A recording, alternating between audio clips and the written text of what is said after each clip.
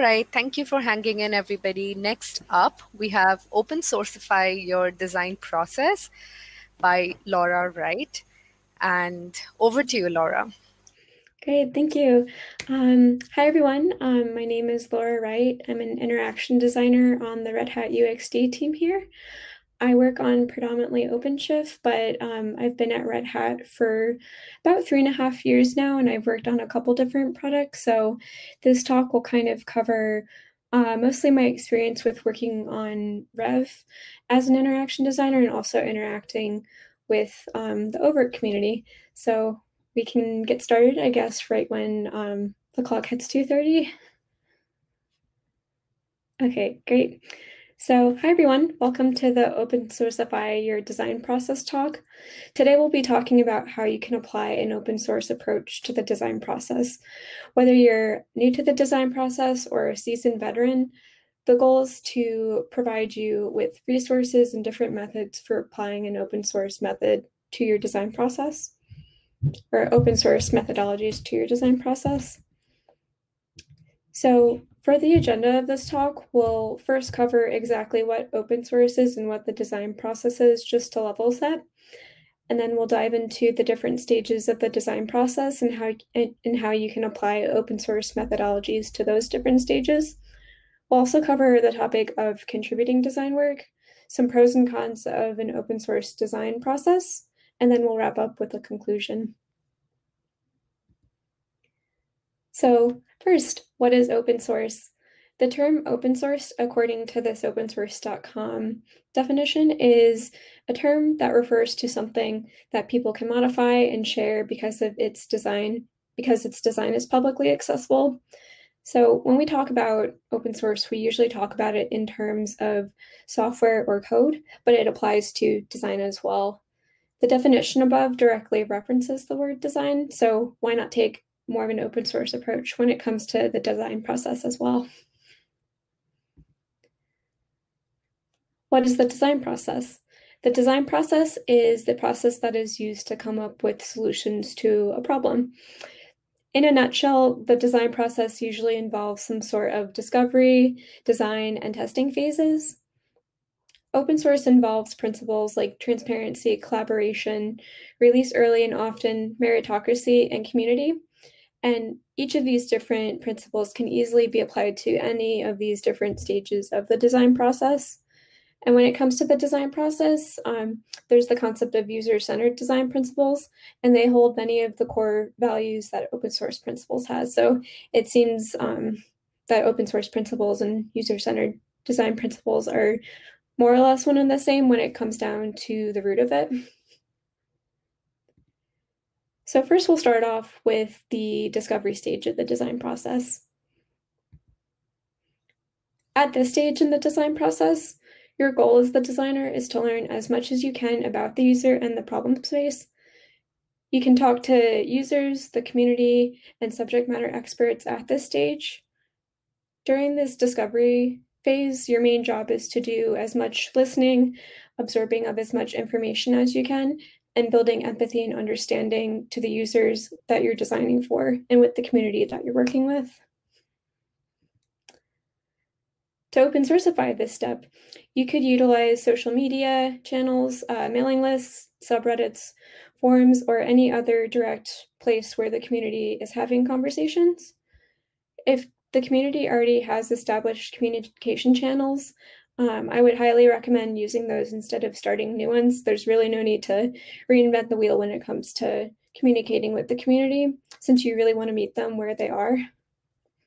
So in my own personal work with working with the Overt community, I actually used the subreddit, so it felt kind of funny using Reddit as like a means of communication for like work-related things, but it proved to be a really great communication channel to work with the Overt community, since that community was pretty active and willing to respond and have conversations via the subreddit. So using the subreddit, I was able to set up user interviews, post surveys, and I also got input from like just posting or asking questions of the Overt subreddit community. So it proved to be a very useful place to connect and talk to folks.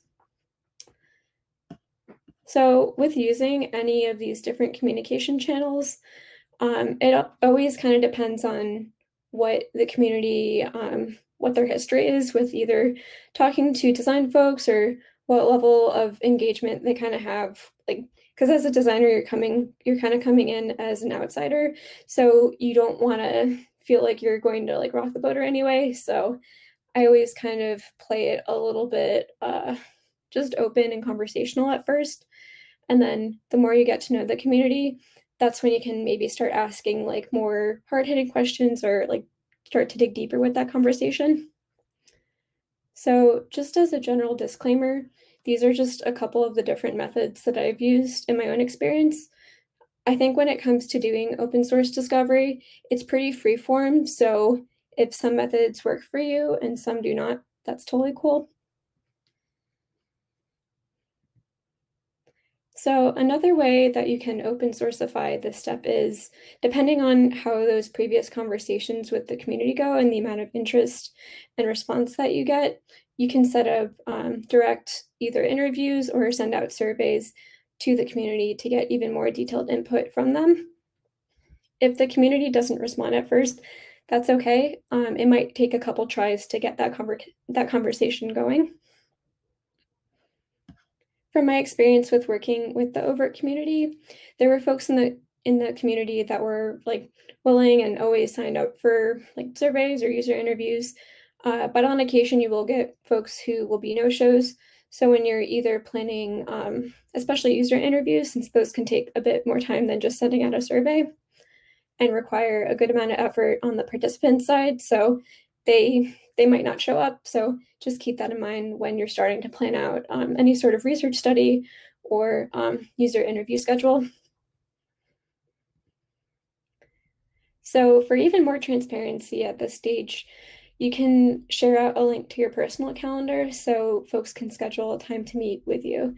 So in this case, I was setting up user interviews with participants in the overt community for a usability study that I was doing. So I actually opened up my personal Google Calendar and set up appointment slides or slots so people could access it and set up a time that worked for both them and my schedule. So this method can feel a little intrusive, but I think it all just depends on your level of comfort and the amount of transparency you want to have. And I think if you don't want to have like that amount of openness, that's totally fine. I think if you still want to have that sort of connection and trust in the community, you could create a project-specific calendar or email. So you still have some level of anonymity, but you're still opening yourself up for scheduling and being flexible with the community.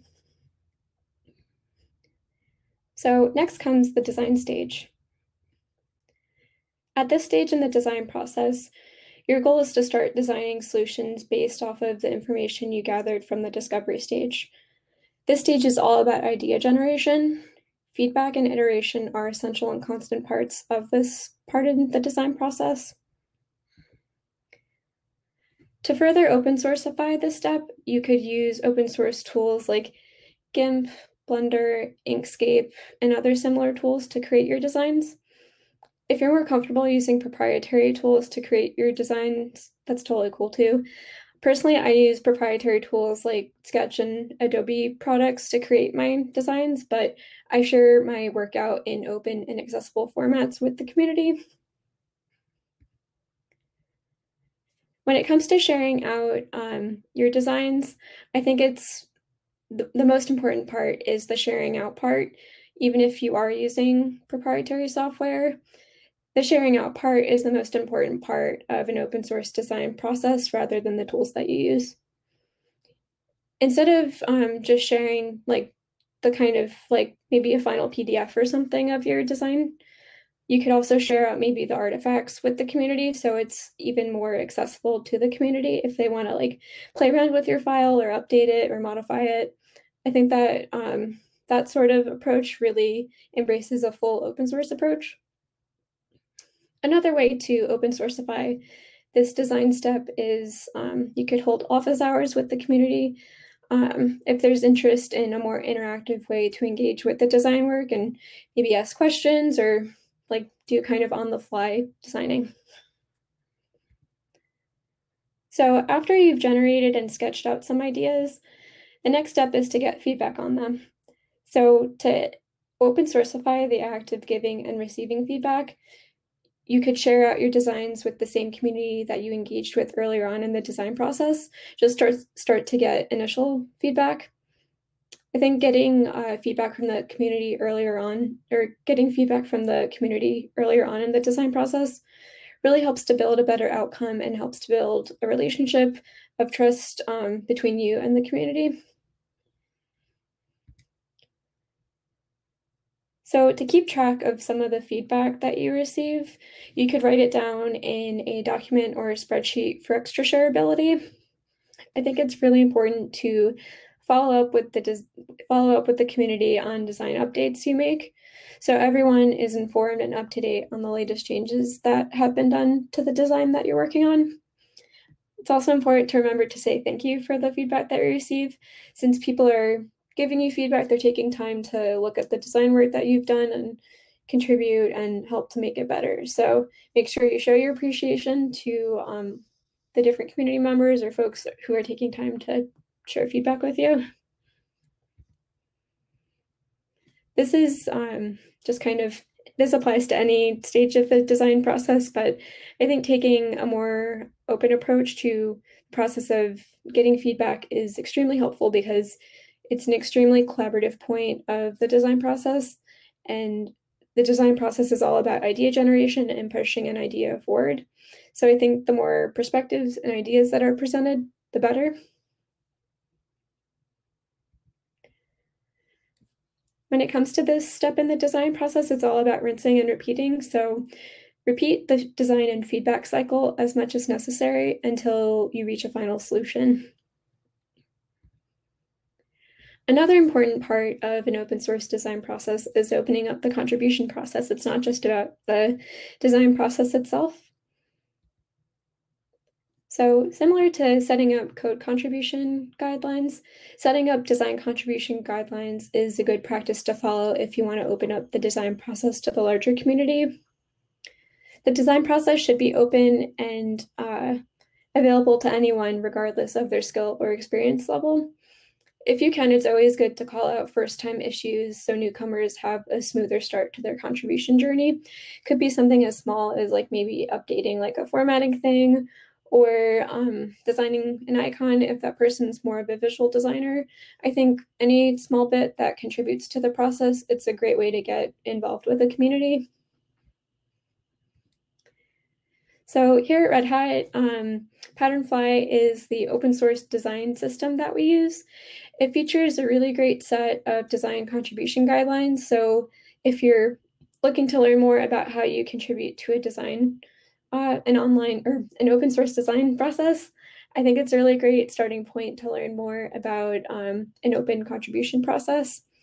When it comes to the sort of design contributions you can make as a contributor to Patternfly, you can contribute new features and enhancement to an existing design pattern, or create design guidelines, and also contribute documentation or content support or research. Any of that is included within that open design contribution process. So the rough life cycle of a Patternfly design contribution kind of goes like this. So first, an issue is created, and from the Patternfly GitHub, you can access that issue, whether it's created by another community member, someone on like the core Patternfly team, and that issue might be for a new feature or a comment on an existing issue that needs an enhancement. So from that issue, you would create a design proposal that includes wireframes and mockups that explain the intent and the behavior of the design. And then once you've kind of maybe gone through a couple rough feedback cycles, then you can submit your design to the Patternfly team and the community, and they will give you feedback and help you to finish up that design contribution so then it can be absorbed into the full Patternfly system. So the next stage we'll cover, and this is kind of the last couple steps of the design process, is prototyping and testing. At this stage in the design process, your goal is to start to prototype and test out a final solution. Iteration and feedback are still major parts of this stage. To open sourceify the step of prototyping and testing, you could create a HTML and CSS prototype and share out the prototype with the community so they could kind of do some quick prototype testing. Personally, I use tools like Marvel or InVision to do prototyping, but I like to share those prototype links out with the community so that they can freely and openly access those prototypes and take them for a test drive. Similar to sharing out design work, I think sharing out the prototype is more important than the tools that you're actually using to build it. Similar to the design stage and the design process, during the prototyping stage, feedback is still a crucial part of going through this part of the design process and still something that you should take into consideration at this point in the design process.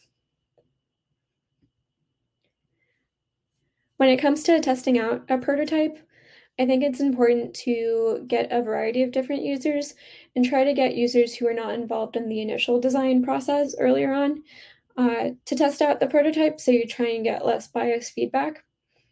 So once you've kind of ran through a couple different tests of testing out the prototype, you should try to share out the results with the community that you got from that round of testing. I think it's also important to communicate any drastic design decisions that were made at this stage, or openly express like what changes were made, or just kind of give the community and the open, just to increase the openness, just kind of explain your reasoning and give an explanation of why some decisions were made and why some designs happened or were refined in a way that they were. With any sort of design process you follow, there are some pros and cons. Some pros of an open source design process include, I think you can really involve way more folks in the design process when you're using open methodologies. You can pull from a wider set to come up, or a wider set of perspectives to come up with more innovative solutions. You can get users involved in the design process earlier on, and it also makes the design process more accessible. Some cons of an open source design process include the process can feel a little bit less straightforward and chaotic since it doesn't involve more people. At times, it can kind of feel like there are too many cooks in the kitchen, and it can be kind of hard to maybe filter feedback since you're getting kind of inundated with feedback at times. And then the last con, in my opinion, is the loudest voice is not always the most right or informed voice. Since again, you are working with a really large party of people, so you can't obviously appease all of them, but you have to try and come up with the best solution to the problem that you're solving for. So in conclusion, these are just a couple points that I hope you all can remember and take away from this talk.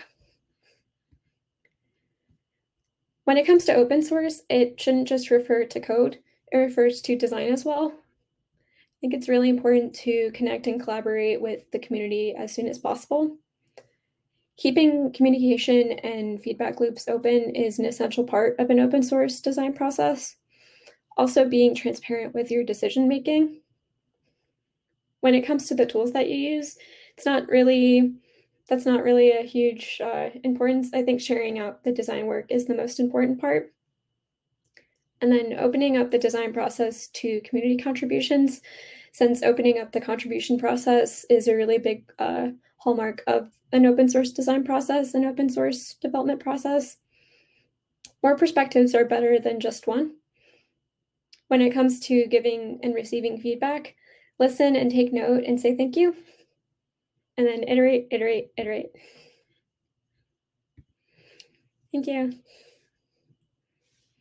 I also included a couple of resources at the end of this slide. So if anyone is interested in learning more about open source contribution guidelines, the Patternfly link is there. I also linked to GIMP, Inkscape, and Blender just as kind of open source design tools that people can use. and learn and kind of get comfortable with.